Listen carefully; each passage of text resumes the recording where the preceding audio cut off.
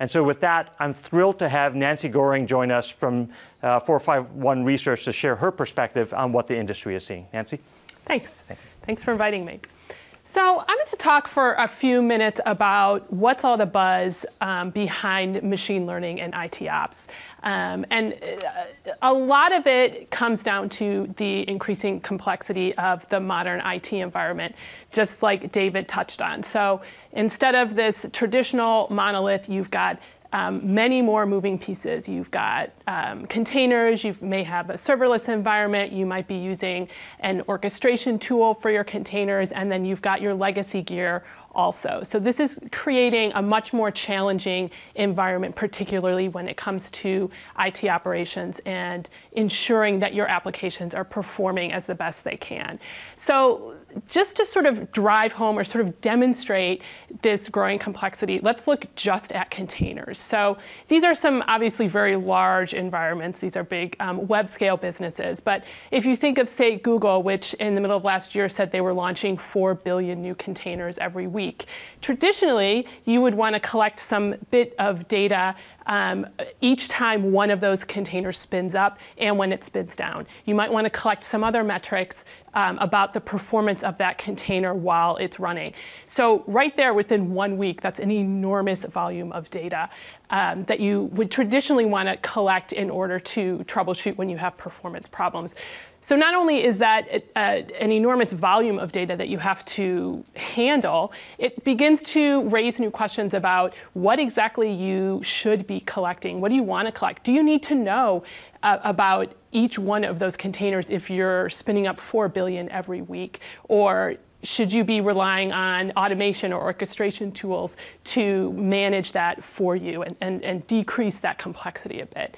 So, and that's just containers, right? So if you're using serverless or a whole bunch of other technologies that are increasingly common in modern organizations, that just really increases the complexity even more.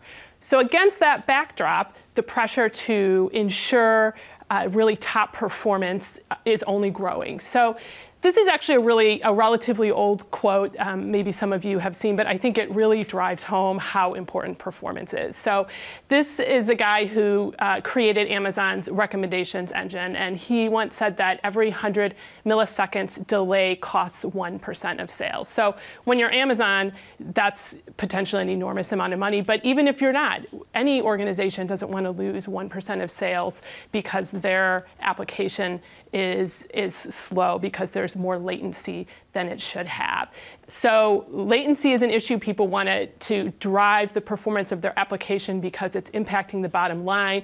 Outages, obviously, are also a huge problem. So it's very expensive. So this is from a study that the Uptime Institute did, where they asked organizations how much downtime costs, and nearly 50% said that downtime incidents cost more than $100,000. And actually 26% said that a downtime incident costs between $100,000 and $500,000. So downtime is really expensive, latency is expensive, and at the same time, organizations are being asked to do more with less. So this was a recent study we did when we were particularly talking to IT infrastructure teams, and we asked about their amount of work, how their amount of work had changed over the last year. The majority said that it had gone up. We then asked them how the size of their team, how their staffing had changed over the past year. Most had stayed the same.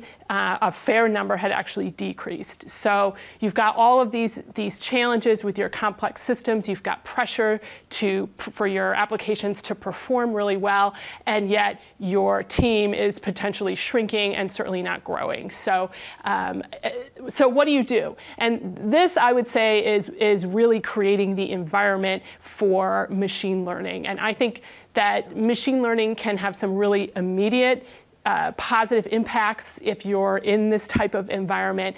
And what's, I think, really interesting is that we're beginning to see that once you have machine learning in place, it actually opens the door for some other really interesting opportunities around things like automation and getting better business insights. So on the more basic level, once you've got a machine learning driven tool in place in your IT operations organization, you can get some really immediate benefits. So for instance, you might be able to begin discovering problems in advance so that you can fix them before they actually occur. You can begin to get better event correlation, which solves a lot of the headaches that I hear people complain about around alert fatigue and sort of drowning in alerts. So if you're able to intelligently correlate events so that you can understand that this huge volume of alerts and events coming in are actually all related to a single incident, then you actually also open the door for your tool to be able to help you with root cause identification, right? So if you're able to understand that this volume of events and alerts that's happening are all related, then you can better understand which one actually indicates the problem so that you can quickly solve it.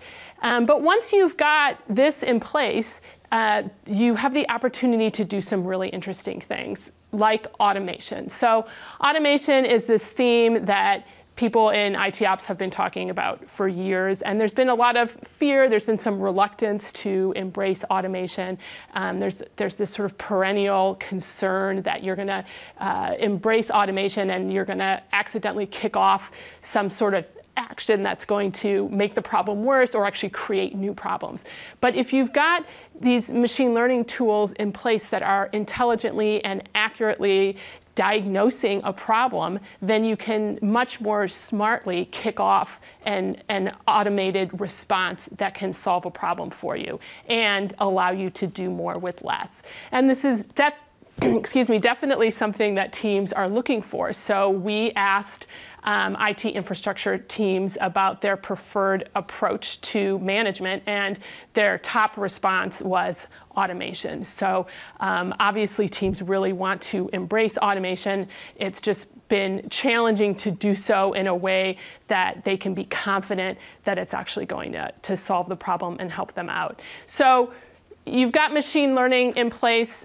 There's a number of really clear benefits, right? So one is problems get solved faster. You're not trying to understand how a bunch of different events are related. You're actually presented with information that helps you identify that problems are happening and what the cause is so that you can quickly solve them. Once you've got that in place, you're going to be able to free up your people to do more interesting things, right? So your skills on your team can be put to much better use on mission-critical projects. And you also can begin to enable new use cases, particularly by business users. So there's a growing recognition that the data that you're collecting about your IT operations can be valuable beyond performance. So historically, people collect data and information about their IT operations for a performance use case, right, in order to more quickly understand when problems are occurring and then to be able to address those problems. But it's beginning to be understood that if you're able to correlate the performance of your application with important business metrics, you can better understand how the performance of your application actually impacts the business. And in organizations that are digitally transformed and that understand how important software is to their business, this can be really valuable.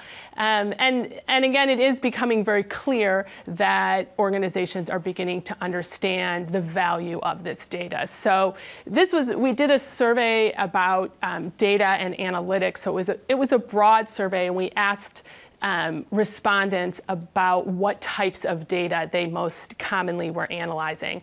And IT infrastructure data was the second most common data source that they cited. And I think that this isn't specifically asking them about the business use case, but I think the fact that IT infrastructure data came up so high, it was ranked so important in this survey, really indicates the value that organizations see in IT infrastructure data. And again, opens the door to new use cases. So with that, I'll invite David back. Great. Thank you, Nancy. That was a lot of information you covered, but really distilled down to a few core thoughts, right? The first is that enterprises are going through this process by which their environments are becoming increasingly more complex.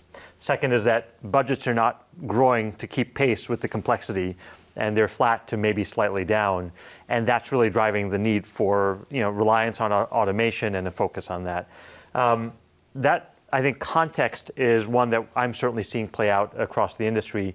What advice do you have? I mean, we have a lot of people here who are dealing with that today, in a real way. What advice do you have for them in terms of how they can actually start the process? Yeah, I think it's really good to start by measuring where you are, and then you can pick off the easy wins. And I think that when I talk to organizations, a lot of people don't do that. They sort of actually sometimes struggle with trying to figure out what to measure. But the interesting thing is also, once they do begin to measure their own team performance and what are the tasks that they're spending a ton of time on, sometimes they're a little bit surprised. So there are some things that maybe they didn't realize people were spending a ton of time on. Other things that are just maybe super annoying, they thought they were spending more time than they actually are. Once you figure out what you're spending a ton of time on, then you should begin to look at kind of what are the easy wins, like what are sort of the obvious easy things that you could automate.